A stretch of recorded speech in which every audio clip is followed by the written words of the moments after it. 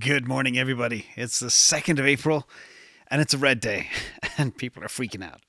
I'm going to give you some perspective as to where we are and what is going on, because a lot of people are very concerned. They're saying, why aren't we on the moon already? But I'll also unlock a few new things today as well. First of all, we will show a brand new indicator, which shows you exactly where we are and why it is actually a historical day. We'll also talk about how the Grayscale sell-off is actually inconsequential.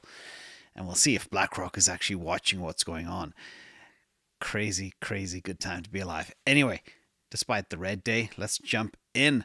And, this video is entitled Single Player Buys It All. So let's go. And shout out to Patreon as well. We have Obsession Addicted, new Patreon sub here. Hello from PA.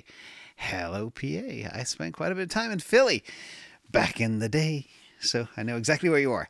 And there's a Bitcoin only playlist here if you just want Bitcoin only content. By the way, it's a 2 for day. I'll be doing Octa later today in about 3 or 4 hours. And Halving Clock, 17 days, and it's red. And people are vexed. What's going on? Shouldn't we be on the moon? Well, let's explain what's going on.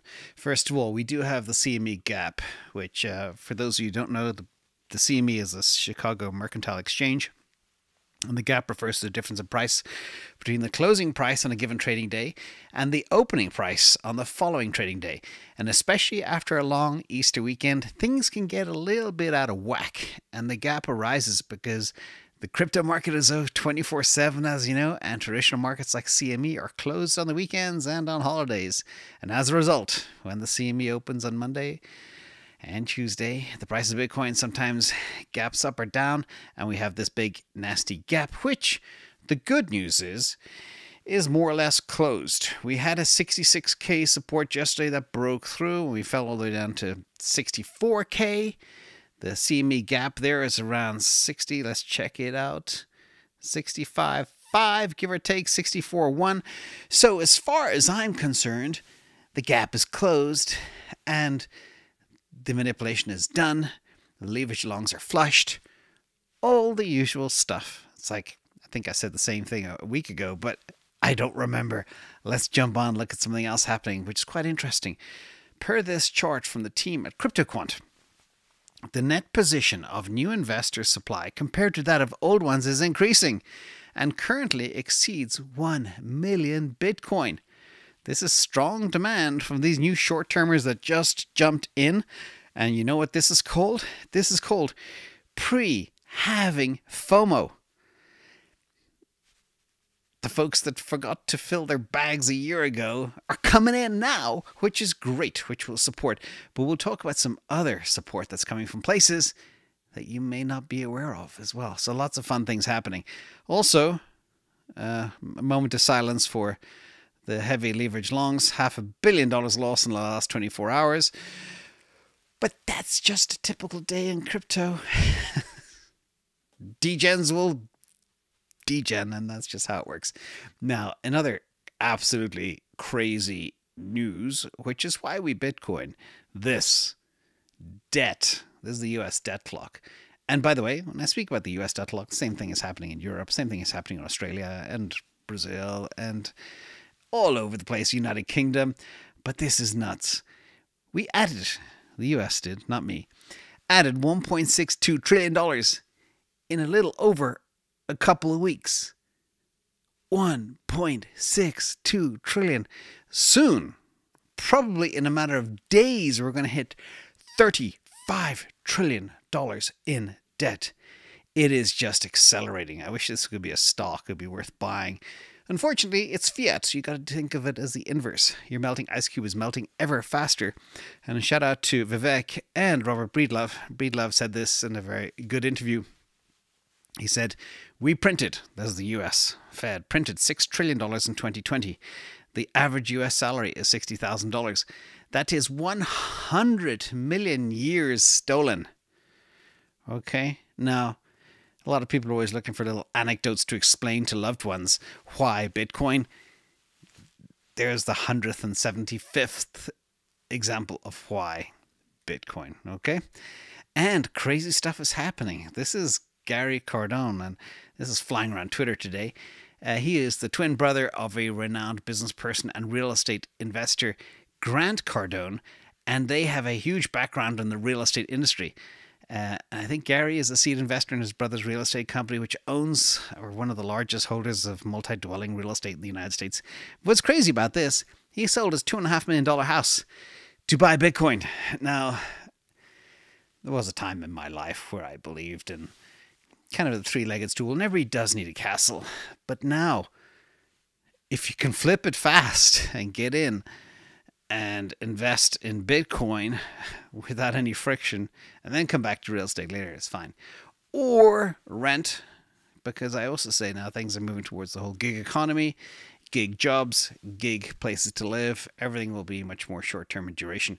And that was kind of fascinating. So $2.5 million bag, not bad. We'll see how he does. Next in the box, speaking of other assets, traditional assets like real estate and gold, this is a beautiful chart from the team at Econometrics. And you can see gold is making a new all-time high. But Bitcoin is almost back at its all-time high against gold. And there's nothing wrong with gold. But if you want alpha, you want return, there's only one clear choice. And that is Bitcoin. It absolutely smashes gold in a big way. So again, for your gold bug friends, share that chart. It might upset them. Now, let's talk about some of the ETF numbers and then talk about a couple of cool charts which are super interesting to look at. I'll fly through this real quick because yesterday was a dumpage day. Again, we go into a darker red down the bottom right. Grayscale, 300 million. Boomf, dumped again. And that is not bad. That screenshot is the wrong screenshot. It was not. I need to slide it over to the right a little bit. Anyway, there was a big dump. Here you get a better perspective of that. This screenshot is correct. The green is Grayscale. The red is BlackRock. The BlackRock intake was not enough to offset Grayscale dumpage, which was again about $300 million, which is similar to exactly 2 days ago, 2 previous trading days ago. And we were kind of hoping last trading day, I think was Thursday, it was only 100 million of dumpage, 300 million the day before, but now we're back to 300 million. This thing is just bleeding out like it's taking everybody surprise. Even the management team at Grayscale are like, uh-oh, we got a problem. This 150 basis points of fees is not working out. So, but I think it's just mostly speculators in that vehicle anyway. I don't think it's the fees that are chasing people out. Anyhow, the money flow did turn negative again. Nasty dip. You can see there. Again, this is 55 days. And there's not many days that we fall under that zero line where money turns negative. It's a handful. It's about, I think, 12 or 13% of days are negative. But it's normally followed by a big up day. So we'll watch this carefully. To give you perspective on how negative it was, that's that little blue box below the line there. Not too bad, but money flow is peaking down. We did have a very strong 3 days last week. And if you look at the history of negative days, the worst ones were day 45, 46, 47, 48, 49, 50. All because of massive DCG, Genesis, GBTC dumpage, which wasn't enough to... The other ETFs weren't enough to buy all of that sell pressure. But wait, there's some funny news coming. Now, you can see here, money flow down, 85.7 million down, negative. But still, the trend is up. Despite 55 days being in, that little green line that looks horizontal, it actually is sloping up ever so slightly, which is a good thing for us. In terms of the money, it was 24.5 billion. Now it's only 24.2 billion into the 9 new ETFs. And the amount of drainage from Grayscale is phenomenal. Almost 300,000 Bitcoin now, which is stunning, which is basically half their bag. And that has more than been absorbed by the new players that have sucked in 483,300 Bitcoin in 55 days. Nearly 500,000, nearly 10,000 Bitcoin a day into these new vehicles, which is stunning.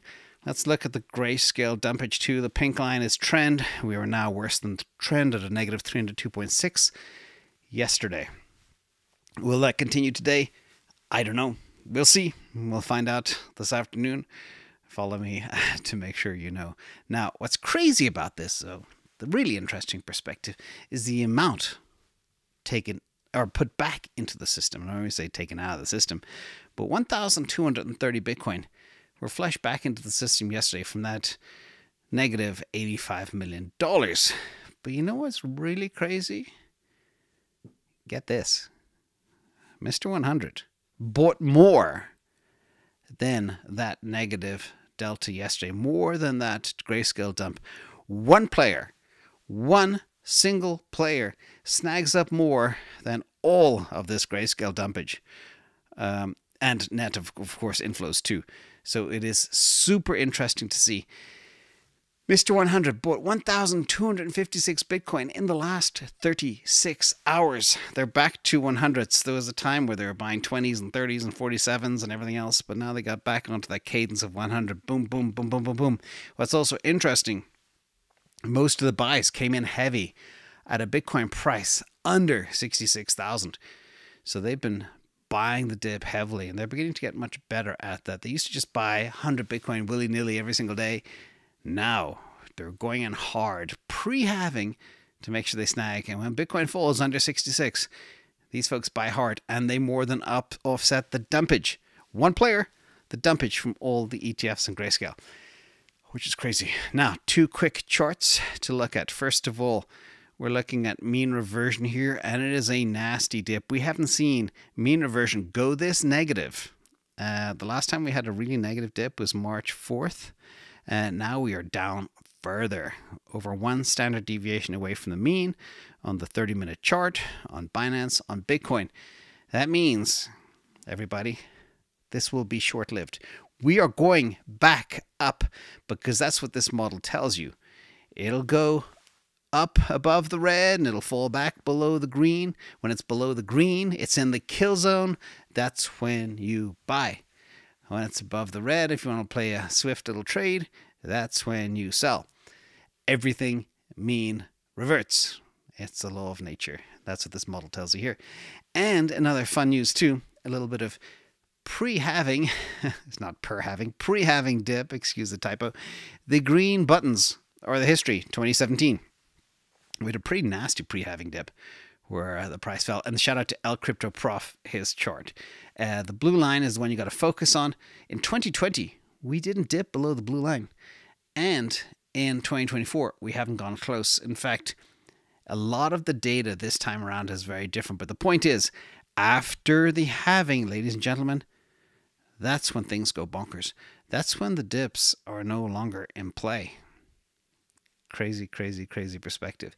And many of the on-chain metrics now are telling you things that, you know, because it's so early and we're so high and the data is different because there are different players buying, it's hard to make sense of what is going on. But one thing I can tell you is when you have one player on the planet buying such an amount, which is more than 1.5 times the issuance, by the way, less than 20% of what is mined now by Bitcoin miners around the planet is hitting the markets. Okay? So that's about, what, 180 Bitcoin a day. And you got a player like Mr100 buying 1,256 in 36 hours. Simply not enough to go around. With that, everybody, see you all in a couple of hours. Thank you all for coming. Thank you to the mods in the chat. Have a great Tuesday. It's 2nd of April. And what's even more crazy, what, 17 days to go? That's not a lot of time. Anyway, thanks all for coming. See you all later. And have a good day. Bye.